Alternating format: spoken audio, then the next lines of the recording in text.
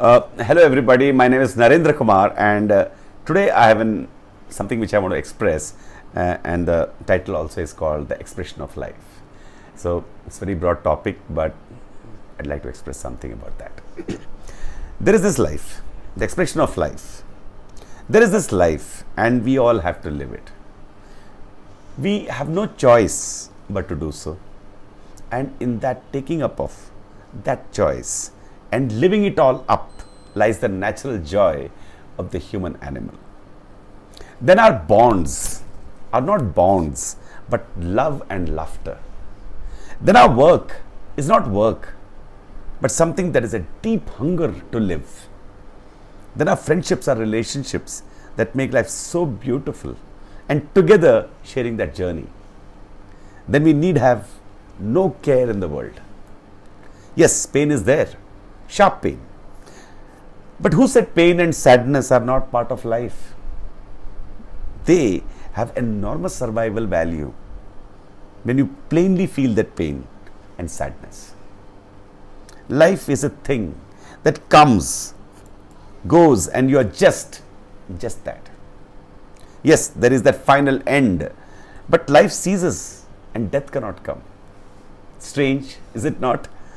A wonderful picnic, a long picnic, life given to us, and we need just live it. It feels strangely painless. Those who pass away, they too live on. Yes, they do.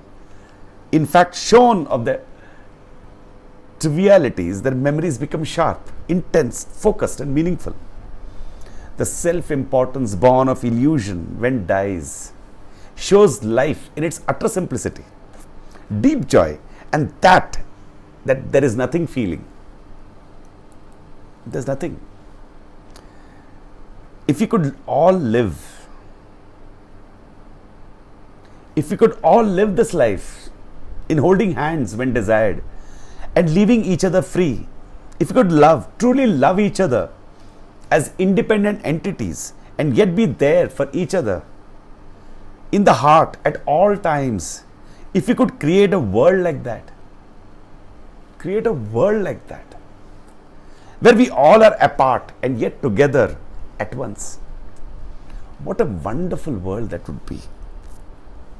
That really is the aspiration underlying every upward ascent of man. You know, that has been a tortuous journey of man. From the early man stage, we've been trying to be man, trying to reach that aspiration.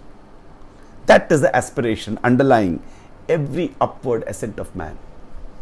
Man has searched for meaning. But this is the meaning, the beauty and the glory, the acceptance of life's individual journey born out of seeing things, grasping the essence in the simplest terms, and then living with that flaming joy that can never then leave us. Life beats in our hearts. It beats in our hearts. Life is to be simply accepted and lived.